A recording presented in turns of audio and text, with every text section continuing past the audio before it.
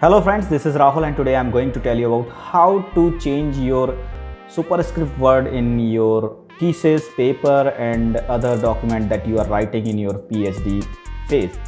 So many people are stuck at that how they can change their superscript or subscript word in whole thesis or whole document in just one click, and you will see that how simple it is.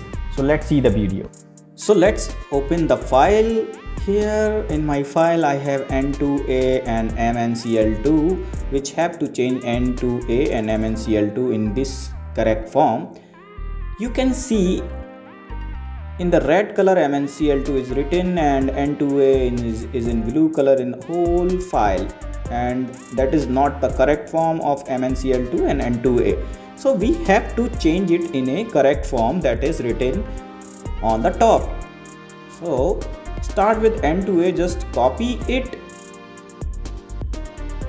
the right form of N2A, and after copying press Ctrl+H, or you can go the replace tab. Here you will see to find and replace. In find you have to paste that N2A and replace, put one circumflex mark and small c. You will find this symbol in your keyboard and then press replace or replace all. So I will see the replace button first. So you can see I will place replace button. So you can see after replace button N2A is changed. Now I will press replace all.